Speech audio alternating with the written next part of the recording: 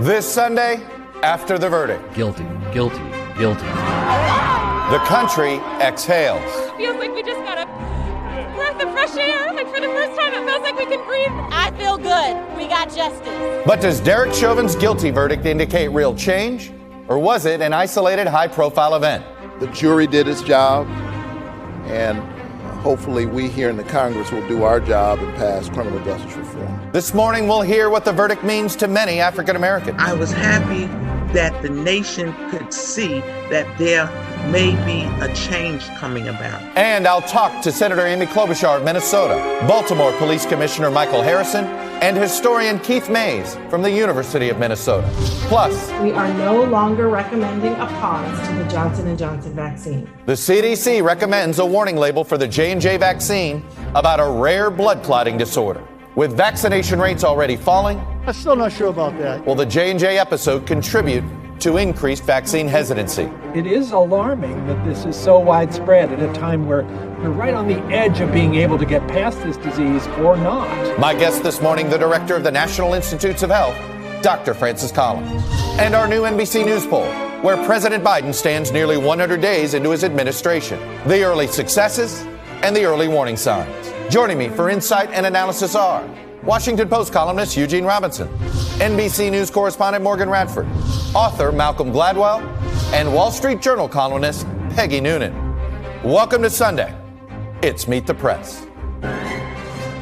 From NBC News in Washington, the longest-running show in television history, this is Meet the Press with Chuck Todd. And a good Sunday morning. Millions of Americans felt a combination of grief and relief experiencing both the trial and the verdict of Derek Chauvin last week. But even as much of America exhales, it does help to remember this: the initial statement from the Minneapolis Police Department. Here's how it read. Officers were able to get the suspect, George Floyd, into handcuffs and noted he appeared to be suffering medical distress. Officers called for an ambulance. He was transported to Hennepin County Medical Center by ambulance, where he died a short time later. He appeared to be suffering medical distress. That's all that was said. Did Derek Chauvin's trial and conviction change anything? It's hard to know. Right now, there are calls for video to be released in the fatal police shooting last week of Andrew Brown in North Carolina. But most cases of alleged police brutality against African Americans do not have video that puts the lie to statements like the one the Minneapolis Police Department put out. Most cases aren't televised, gavel to gavel. Most cases don't have the whole world watching. Yes, there are some hopeful signs that Democrats and Republicans can work out a compromise on police reform. But until the country feels the criminal justice system is fair, when there's no benefit of video and no spectacle, we won't really know whether things have changed or if justice was served only in this one particular case. In the past few days, we've been asking a number of African Americans what the trial and verdict means to them. When the verdict actually came in, I sat there steadfast, looking at the TV. Just so many things was running through my mind. Will we get justice this time or won't we?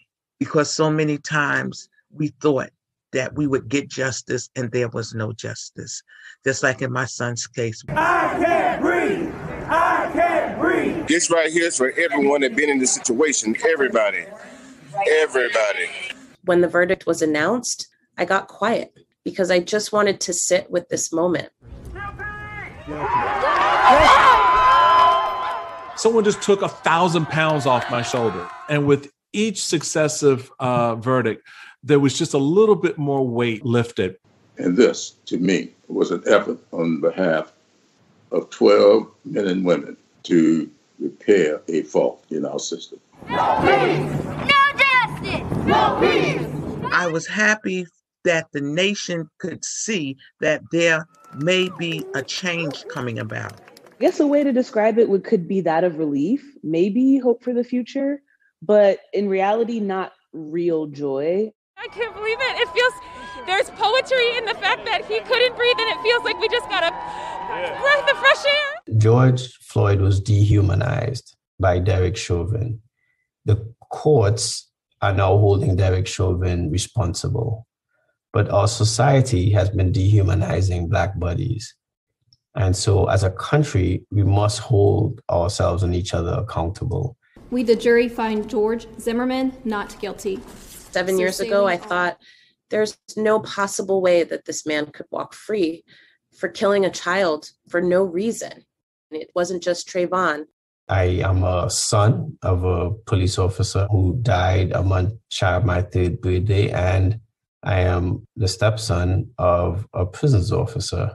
I think the majority of police officers get into the system because they want to protect and serve. And so we have to give them the tools to protect and serve, and tools that don't include just firearms and tasers and things that bring force, but tools that bring the community together. I think we saw in the trial that law enforcement can join this movement because we all want to be better. We got to do better recruiting. The training is good. You just got to have good people to be trained. For young Black men to fulfill their potential and have their humanity amplified, I want my 16-year-old to live in a country where he can feel that. And even with my grown son who's in his 30s, I still remind him, don't forget, be mindful. When you get pulled over, turn the lights on, put your hands on the steering wheel. Don't make any sudden moves because I need you to come home and tell me what happened. I don't need to go to a morgue to find out what happened. Well, somebody referred to it a Selma moment, and it could very well be that. I certainly hope it is. Now is not the time to sit and watch. Now is not the time to keep quiet. Now is not the time to enable. And we're stepping into a point in history in which you want to look back and know that you did what you could. And joining me now to discuss the Chauvin verdict and its implications for policing are Democratic Senator Amy Klobuchar of Minnesota. She's also, of course, the former Hennepin County attorney.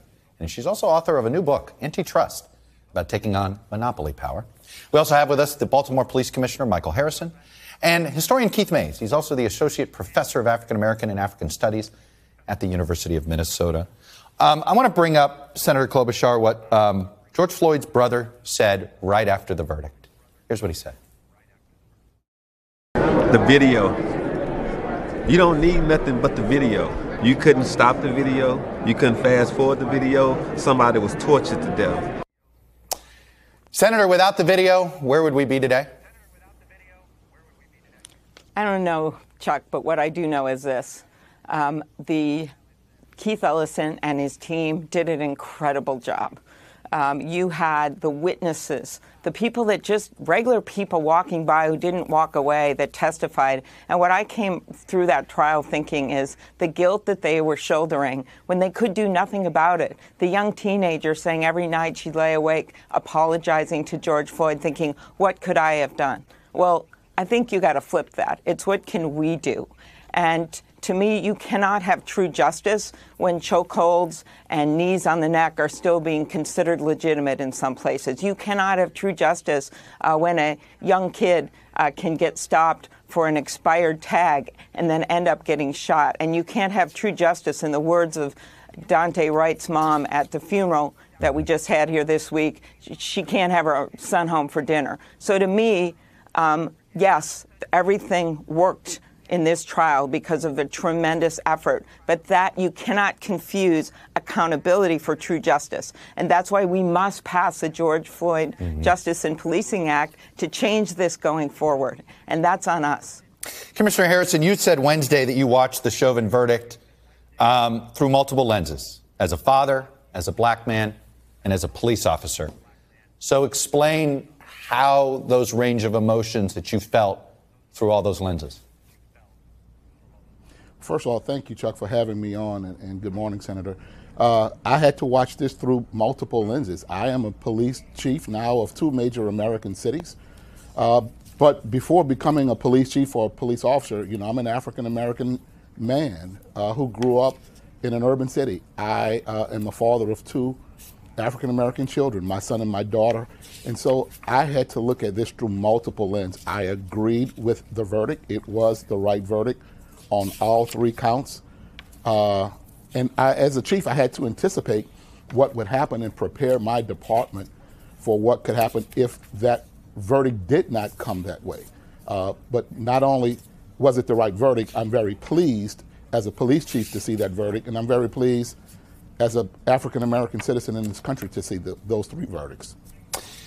Professor Mays, you and I have talked about this before, but this is not an isolated incident in the state of Minnesota, in the county of Hennepin, in the city of Minneapolis. There are names that that everybody just knows now, and Daunte Wright's been added to it. What does this verdict mean to you, and what do you think the impact will be in your home state? I think the verdict was just. I think it was correct. It was right. But here's the thing, Chuck. 6 black people lost their lives at the hands of police after the verdict. So what does that suggest? We now hear that Merrick Garland and the DOJ will come in to do another investigation. But they did one in 2015 in January. And then tragically, we lost a young man named Jamar Clark. And then the DOJ came in and did another study about police accountability and police misconduct. And then we had the murder of George Floyd in 2020. Now the DOJ is coming back again. And so the beat goes on, Chuck. I think we can celebrate the verdict in the Chauvin trial, but the question must be asked, will police behavior really change? And since that verdict, which was rendered on Tuesday, all the evidence says that nothing has changed. And so we definitely have to pass the George Floyd Justice and Policing Act to begin to deal with this issue on a systematic level. You know, I want to talk about the systemic issue. Commissioner Harrison, here's what Trevor Noah said, and he was it was a different play on the bad apple metaphor. Take a listen. The system in policing is doing exactly what it's meant to do in America. I feel like you get to a place where you go, oh, we're not dealing with bad apples. We're dealing with a rotten tree that happens to grow good apples. Commissioner Harrison, do you understand where Trevor Noah was coming from? I didn't hear that, but hearing it now, I do understand what that means.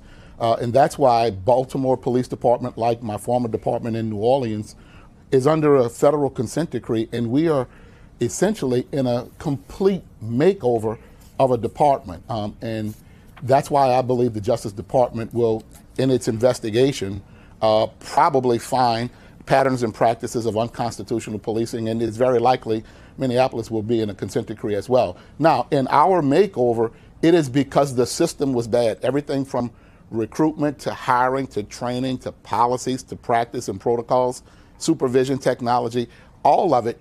And here's what happens with good apples. And I think Trevor was talking about where are the good apples.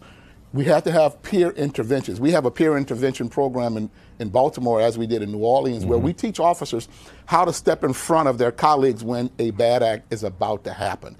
And what we need is for more good officers to step up without being retaliated against and without being punished for having stepped up to do the right thing to prevent those bad things from happening. And that's what we've been advocating for, and that's what every department should be looking at. There's a wonderful program called ABLE, Active Bystandership for Law Enforcement, taught at Georgetown University, where many departments are moving in that direction. I guess the question, Senator Klobuchar, is going to be is can everybody get to yes on the George Floyd Police Reform Act? Here's Senator Tim Scott offering a compromise on the issue of qualified immunity. I want to get your reaction to it on the other side. There is a way to put more of the onus or the burden on the department or on the employer than on the employee. I think that is a logical step forward. It's something that the Democrats are quite receptive to. I'm curious, answer the question actually both in terms of, first of all, does that help compromise? But you were a former prosecutor. Is that an effective change? First of all, we don't know what Senator Scott exactly is proposing. Those are just interviews. I want to see the language. Senator Booker is leading the negotiations on this bill, and I have so much faith in him to get to something meaningful. Every one of us on this panel in our different ways knows that we can't just say, oh, hey, let's just have another study of this. We've had a lot of study of this. People are dying. What we need are changes, and that includes changes to standards and practices to look at reasonable and changing that standard to necessary force, that would make a huge difference. It is things like transparency. When you have good officers, but then you also have officers that have messed up a number of times and they're able to go to another department and you don't even know it. There should be data collected on that. You have to have more accountability. So I'm not going to get ahead of the negotiations here, but the fact that we have senators on both sides that are seriously talking right now and moving forward on this is something we haven't seen forever, because I don't want just one verdict. I want to see systemic change. What would be good for everyone, including the officers that testified against Chauvin, including the officers that protected us valiantly during the insurrection. We need to have a major change in policing in this country. You know, Keith Mays, you heard Jim Clyburn say that maybe this will be a Selma moment. And in fact, folks have asked, what would Selma have meant if it hadn't led to the passage of the Civil Rights Act? Well, what happens if we don't act on police reform this year? We'll be right back here again, Chuck. I don't think this is a Selma moment, because I don't see lawmakers in Washington, D.C. really trying to move on this. The Democrats have put together a really comprehensive bill. You know, who can be against the removal and the elimination of chokeholds? Who can be against the limitation of qualified immunity? Who can be against reducing the criminal standard from intent to reckless? I mean, all these are great, great bills. And I think the Democrats need to push back on Tim Scott to put this on police departments and say that we don't want individual police officers to be responsible. We want the money taken out of their pensions. Why overburden municipal budgets who get a lot of their money from sales taxes? We have to pay this exorbitant amounts of civil judgments from the taxpayers, from the people of the cities.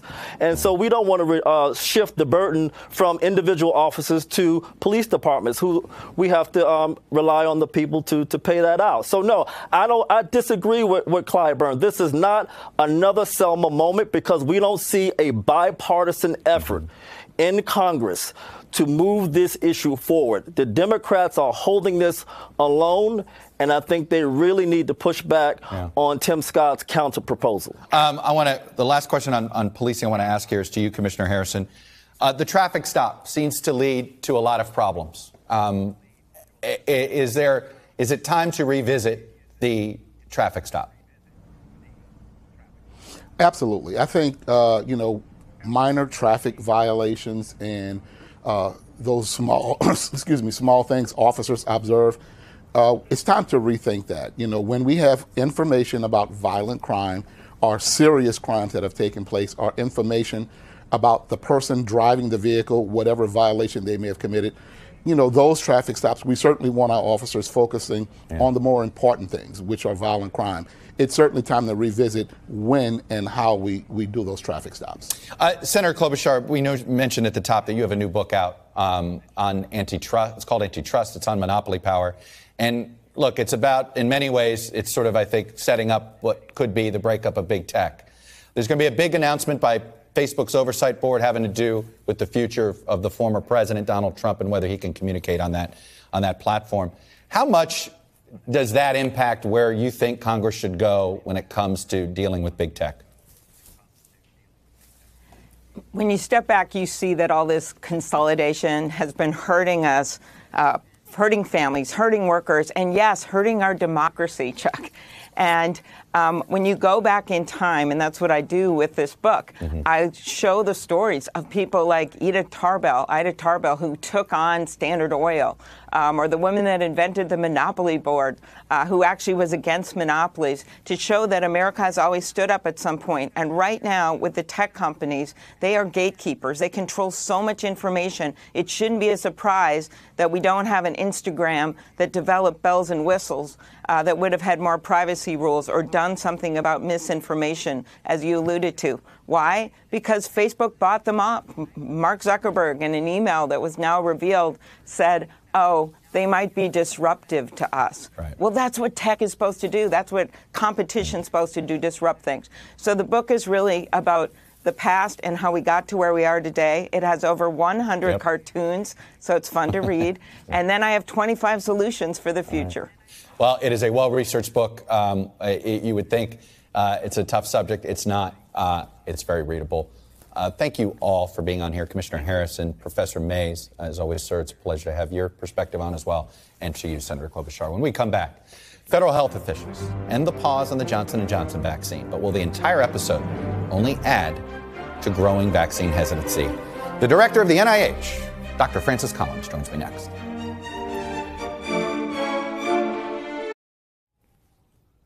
Welcome back. Federal health officials on Friday ended their pause on the Johnson & Johnson vaccine while adding a warning label about a very rare but troubling blood clotting disorder. While this is good news in the effort to vaccinate as many Americans as possible, there are still concerns that vaccine hesitancy could grow as a result of the J&J episode, creating another hurdle in our fight against the virus. So joining me now is the director of the National Institutes of Health. It's Dr. Francis Collins. Dr. Collins, welcome back to Meet the Press, sir.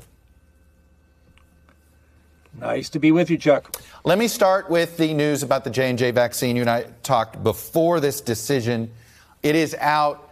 The warning label seems to be more general than specific, and some doctors have wondered why it wasn't more specific. Here's Dr. Lena Wen in the Post. She says, the default position should be against administering the Johnson & Johnson vaccine to women under 50, period. What do you say to her? Well, I think she's in the minority compared to the decision that was put forward by the Advisory Committee on Immunization Practices of CDC, which met for an entire day on Friday and went over all of the data, documenting a total of some 13 cases of this rare form of blood clotting out of some 8 million doses of the J&J vaccine that had been administered. And the strong conclusion of that group was that the vaccine should go forward. It should be made available to everybody, but there should be a fact sheet that provides the information to everybody to understand what the nature is of this potential very rare side effect so that everyone is aware of the facts. And I think that was the right decision. I do think people will want to read the fact sheet. But when you consider the nature of this risk, this is truly a rare event. And when you measure that against the benefits of preventing somebody from dying of COVID, there's no comparison. We clearly have a situation where the benefits greatly outweigh the risks, even for younger women. All these statistics I've read seems to reinforce that point you just said about how rare it is for this to happen. Can you give viewers a layman's comparison here? What is a common drug that is out there that people take where it would be, you would almost have be at higher risk of this than you would with this J&J vaccine? Well, think about aspirin. All of us have been taking aspirin for headaches and muscle aches for the last many decades. The risk of aspirin inducing a significant intestinal bleed is much higher than what we're talking about here. Something in the neighborhood of 1 in 500, 1 in 1,000 for people who regularly take aspirin. We're talking about something here that's about 1,000 times less likely to happen. But we Americans, we're not that good at this kind of risk calculation. Something sounds scary. Somebody has pointed out you are less likely as a woman taking J&J to have this blood clotting problem than to get struck by lightning next year. So it's a really low risk. And we do figure out how to do that. We wear our seat belts, right? What are you doing there? You're trying to prevent a bad outcome if you're in a car crash. Back when seatbelts were first being introduced, people were like, well, you know, suppose my car goes into a lake and I can't get unbuckled quickly enough and I drown. Well, okay, I guess that's in there too. Yeah. But balancing the benefits and the risks, which is what we're trying to do here, you come out pretty clearly on the side of roll up your sleeves. All right, let's talk about the issue of vaccine hesitancy. You and I, again, were talking about this earlier. You've been doing your best to reach out to communities of faith in particular. But as you noted to me, and as our poll will show you, I'm going to put the numbers up here, we have a political divide. Among Democrats, 75% of all Democrats call themselves already vaccinated, and only 4% of Democrats say they will not get vaccinated. The numbers among Republicans, 40% already vaccinated. 1/4 of Republicans saying they will not get vaccinated. Look, this is not easy for a Democratic administration-led administration to try to convince these Republicans to do this. What are some of the efforts you guys are thinking about that might sort of depoliticize this? Well, it is a really important issue because we're all in this together. And clearly, if we're going to be able to put COVID-19 behind us, we need to have all Americans take part in getting us to that point. I think maybe one of the things we can do is to change the conversation a little bit. I think maybe there's been too much finger wagging. I've done some of that. I'm going to try to stop and listen, in fact, to what people's specific questions are. And also, Chuck, try to emphasize the positives that people experience who go through vaccination, as I have and as my wife has. We were able to invite another couple to come to our house for dinner and take off our masks because they were immunized as well and have a normal conversation and hug each other at the end of the evening. That was so liberating. If you're not vaccinated, you're missing out on that chance to lift that sort of blanket of fear that's been there. Even if you don't think COVID-19 is that big a deal, tell me whether you haven't at some points worried about whether that's going to hit you and your family. This is the way to put that fear behind us and to get back to normal life. That's an incredible gift, and you just have to unwrap the gift. I know all of you public health officials are resisting all of our questions when we say, when do we get to herd immunity? Right? I understand it's a moving target. It's a bit subjective due to variants and things like this. But how much risk do we have of not hitting herd immunity if we continue to have these vaccine hesitancy rates? Well, we have a serious risk. And the reason nobody will give you an answer, Chuck, is because we don't really quite know with this particular virus, with the variants that are happening, exactly what that number is. But it's up there around 70–85%, and we're not there yet. You can see some places in the country that are getting close to that with a combination of having had a lot of cases of COVID, which also provides you with some immunity, plus the vaccines. But there are other places that are way behind, and those are the places we all worry about as the next hot spot. You can see Michigan has gone through a terrible time in the last month. They are now getting past that, which is really encouraging. But what's the next one? You can look at the map and say, where are vaccines lagging? Those are the places to worry about. And we could change that if we can really inspire everybody to get engaged. And we're doing everything we can to make it easy to get vaccination. 90% of the country now lives within 5 miles of a site where you can get vaccination done.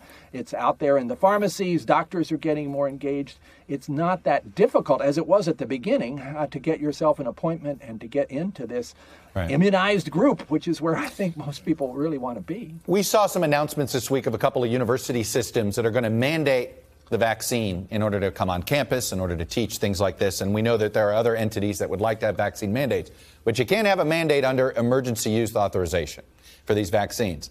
What is the timetable, at least particularly with Moderna and Pfizer here, generally when we should expect this to go from emergency use to formal approval? That is not a timetable that's been precisely defined just yet. Again, to get the permanent approval, you need a certain number of months of follow-up to look at any possible late safety signals. There have not been any for Pfizer and Moderna, but FDA is not quite there yet. I think that's a question for FDA about when will they say this is enough. They need some other data also. It's kind of nitty-gritty technical stuff about manufacturing, and that information has to be provided. But we're not there. We will get there in the next few months. Meantime, I think if private organizations decide they want to put forward a mandate, I'm not going to disagree with their approach. After all, vaccines are good for you. I'm certainly encouraging everybody who works for me at the National Institutes of Health to get vaccinated, but I'm not mandating it. Think about it, though, in the future, though, particularly for people who are in healthcare and have interactions with vulnerable patients. We have been able to go in the direction of saying you should get your flu shot. I suspect the same will need to be the case for COVID once we're at the point where we no longer have this block about it being emergency use. So people who are involved in healthcare, I expect that's where we're going. Dr. Francis Collins, always appreciate having you on and your expertise, the director of the NIH, and for those that are wondering, technically, Dr. Fauci's boss. Anyway, Dr. Collins, thanks for coming on and sharing your views with us. Thanks, Chuck. It's always a pleasure. You got it. Good morning to everybody. You got it. Later in the broadcast, we have our new NBC News poll on President Biden's first 100 days in office. But up next, what the Derek Chauvin verdict means and doesn't mean for the future of policing and then some. Panel is next. Welcome back. The panel is with us. Washington Post columnist Eugene Robinson, NBC News correspondent Morgan Radford, Wall Street Journal columnist Peggy Noonan, and Malcolm Gladwell, author of a new book, The Bomber Mafia. It's the story behind the advent of U.S. precision bombing in World War II. Welcome to all of you. Eugene Robinson, you heard Jim Clyburn say this could be a Selma moment, and Keith Mays say very emphatically he doesn't see it. What say you? It's too soon to tell. Too soon to tell. I mean, this is, and frankly, if this isn't a Selma moment, what's going to be one? This is a murder that was videotaped for 9.5 excruciating, painful to watch moments. There was testimony not only from experts, but from the police, from the chief of the department involved, the Minneapolis police chief, saying that what Derek Chauvin did was completely beyond the pale. You had everything. Yet, there was this enormous feeling, at least on my part, of relief. I could breathe when we finally got the verdict, because so many of these verdicts have gone the other way, so we'll see if we can actually get some systemic change this time. I think we got a better shot than we've had in the past, but we'll see. Morgan, I can't. It seems on one hand you look at it and it seems obvious that some change is going to happen. Too much has happened. Too much is available for all of us to see. But you know what? We thought that about guns, too. That's right. I mean, we've seen this, Chuck, time and time again. And I think for a lot of voters we spoke to, this was sort of a full circle moment, many hoping that this time is different because, we heard a lot of the analysis this week describe joy or relief, but it's also about something bigger, Chuck, and that's acknowledgement. Because the people we spoke to last summer after Floyd was killed said they were protesting, for example, to defund the police, something they said that was not about abolishing police, but rather about making sure that safety was not segregated. They said, we want police, but we just want to make sure we have the same type of policing that is available in the suburbs. And so then fast forward to this spring, when you hear Governor Walz say this is sort of the very basic minimum floor that we can expect of justice, you understand that a lot of those voters are saying they are expecting Democrats to turn this passion into policy. Peggy, though, that's the thing here that I wonder about. I think Tim Scott, Karen Bass, and Cory Booker, I think they want to get to yes, but politics can get in the way. In the Wall Street Journal on Wednesday, Karl Rove wrote this: a perception that's long haunted Democrats that they're anti-police and weak on law and order hurt them in 2020 and is likely to inflict even more damage on their electoral prospects in 2022. And when I read this, the alarm bells went off in my head. Boy, you could see the political strategists could get in the way here and say, hey, we want the issue, we don't want a solution. Yeah, he was looking at the whole problem, the policing problem, through a political lens. But I think there has come to be a gelling of the idea that we have a societal problem going on here. We have a policing problem. And you think from there, the police are so important. They're crucial to domestic tranquility in the most stressed places in America, in the most communities where life is hardest. We say communities, we mean neighborhoods. Cops go there and they protect people and they represent the law, which is an important thing and a certain amount of order. It seems to me the great possibility here is to acknowledge there's a problem with our policing, but not be punishing or punitive in that towards them, if you will, in general, but to say they need our help. They need, as Jim Clyburn said, they need help in recruiting. They need help, in my view, in deepening and lengthening their training. They are important, and I don't think they need less defunding or diverting of funds. They need more. And I feel like we could do it now, and I hope the political consultants don't get in the way. And Tim Scott and Cory Booker and the others can go forward. Malcolm Gladwell, in many ways, you're our modern-day Alexis de Tocqueville. You're not an American, yet you seem to see things sometimes clearer than most of us here. And as we've been debating the police issue and police reform and the use of force and why are guns drawn so quickly, the counter argument is yeah, in this country, half of the country is armed and you don't know who that is. How much more difficult is police reform in this country because of how prevalent guns are? I mean, I think it's substantially more difficult. There is no country in the world that has a problem with these kinds of acts and policing on the scale of the United States. We're a massive outlier, and we need to ask the question, why is the experience of Canada and Germany and Japan and all these other countries so different? And that means that we have to extend the conversation, as Peggy said, beyond the police to all of us. I read a paper recently that looked at the levels of funding for different police departments around the United States. There are massive variations. There are places that are flush with cash and places where police officers are making as much as people who work at Walmart. That's nuts, right? Yeah. And that's not a problem that the police want or asked for. That's a problem we presented to police departments. We have this crazy funding system. So I'd like those of us who want to reform the system to start the conversation with what those of us outside the police community can do. Yeah. Gene Robinson. Yeah, Malcolm makes great points about about the funding, but what also matters is what are those funds being spent on? If they're being spent on, on surplus military equipment, for example, to turn ordinary squad cars into SWAT vehicles, I think that's not the best use of that money. And the whole defund was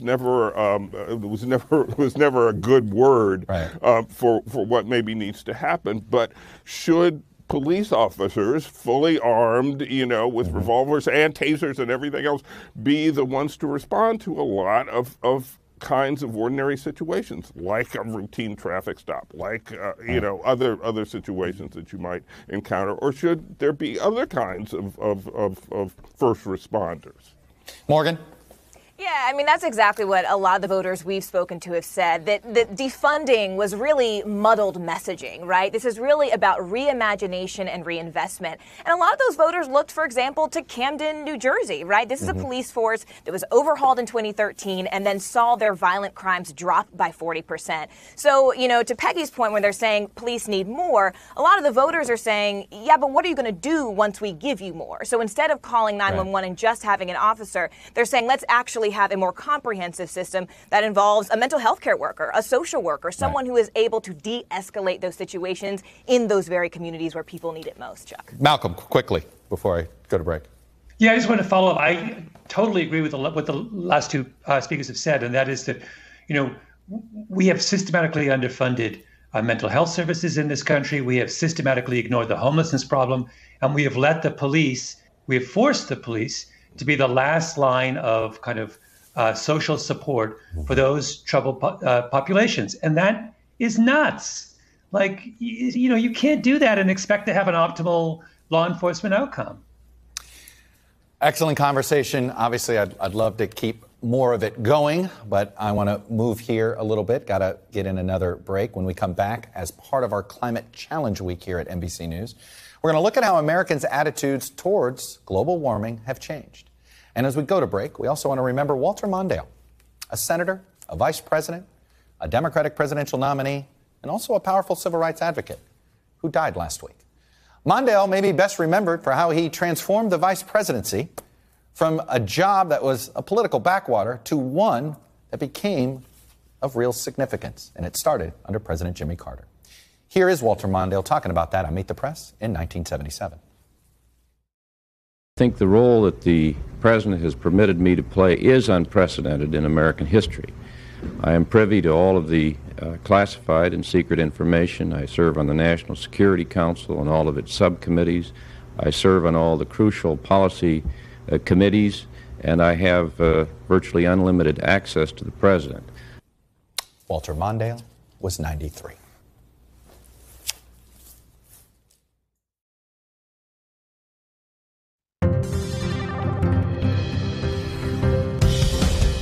Welcome back. Data download time. It's been more than 50 years since the words Earth Day entered our environmental lexicon. And we now have polling data that shows that over just the last few years, there's been an increasing understanding that it is humans, us, that do in fact play a large role in Earth's changing environment. But this answer still depends on where you live. Check this out. Survey data from the Yale Program on Climate Communication shows that in 2014, nationally, just under half of adults, 48%, felt that global warming was mostly caused by human activity. And in fact, it was only over a majority in just 17 states who thought that way. Last year, though, the numbers have gone up. It's now 57% nationally who feel that way, and there's now majorities in almost all of the states except 4. And you may be surprised to learn we're over 50% regardless of one's politics. This is not one of those polarizing issues here. Now, on average, in states President Biden won, 59% of people believe humans cause global warming. The number's not that much lower in states that former President Trump won. So as you can see, not as polarizing. However, even if a majority of Americans are now in agreement about the cause, they're very much not in agreement about how it impacts them personally.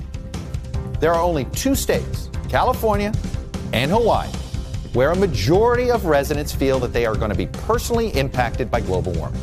In most of the other 48 states, people are concerned about the issue, but they have yet to see it as something that's going to personally impact them. It's worth noting because we all know about our own backyard politics. Well, the climate change debate is shifting to what's to be done. And the answer will require billions of dollars in federal, state, and local funding. It may be tough to get people to spend money like that if they don't think this problem impacts them personally.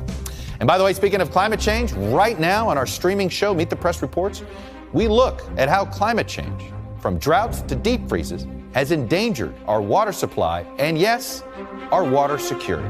Among my guests, Aaron Brockovich.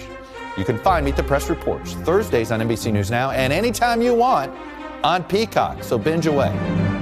When we come back, our brand new NBC News poll on what Americans think of President Biden as he approaches his 100th day in office.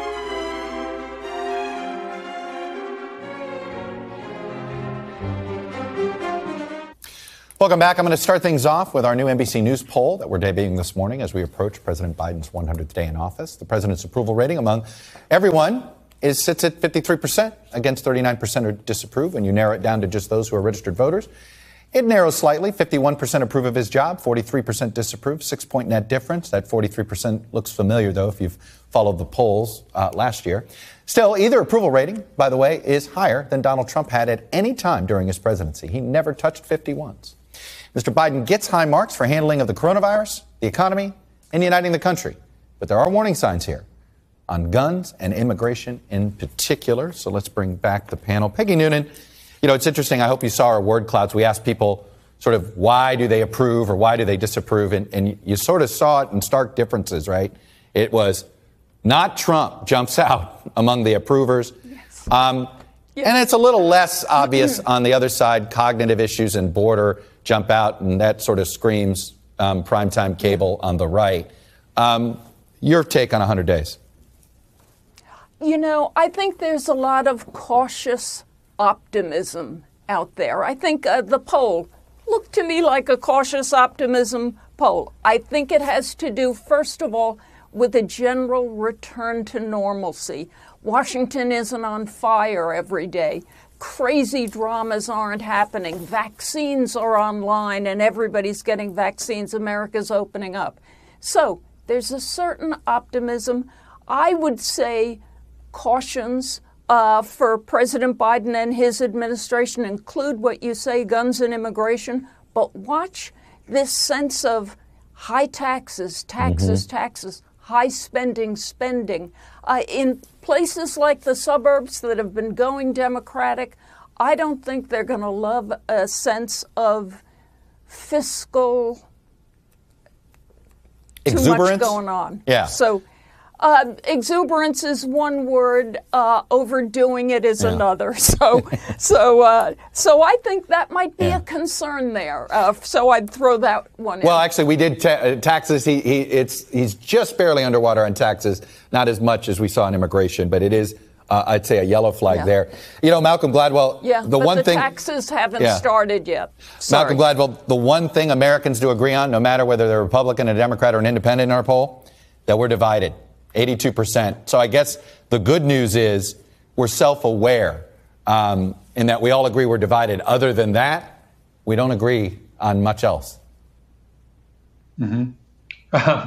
Well, I suspect that that's probably been true, with the exception of a little period in the middle of the 20th century. I suspect that you could have made that same observation through large swathes of the 19th century and even back in the 18th century. So, at a certain point, we muddle along. When is it debilitating, though? When is it debilitating, our polarization? I don't, I'm also a little bit of a skeptic that the observation in a poll that people will say we're divided actually means we're divided. It strikes me in our response to coronavirus, we were pretty united. We managed to do a pretty good job of dealing with this pandemic, better than a lot of other countries in some respects, certainly in our vaccine response. So I don't know. I think we sometimes get carried away with these kind of anecdotal observations about how we are as a people. Morgan, you're on the ground all the time. Is Malcolm right? Malcolm is right. I think you will see division, if you look at it historically. But I think what's new now is what people are divided on. If you look, for example, at the Reuters poll that came out just earlier this month, it also showed that 6 out of 10 Republicans still believe the false claim that the election was stolen. And so if you believe that, or if you, for example, are a QAnon believer and believe that there's a cabal of people harming children running our government, it's really hard, right, to find somewhere in the middle. And so I think the question is now, what are the systems in place that are allowing these extreme kind of views to control the levers of power? Gene, President Biden's got his big speech this week. I think he's focused on the big issues early, which has gotten him this approval rating. How does he need to go about the next 100 days? Well, you saw the biggest thing in his positive word cloud was not Trump. So he will continue to be not Trump. He will continue to be normal, empathetic Joe Biden, laying out his agenda and coming across as honest and leveling with the American people and leveling with Congress. He's having more success with the American people than he is with Republicans in Congress right now. Wow, that is an understatement for sure. That's all we have for today. Really appreciate you all watching this week. Thank you for being here. We'll be back next week, because if it's Sunday, it's Meet the Press.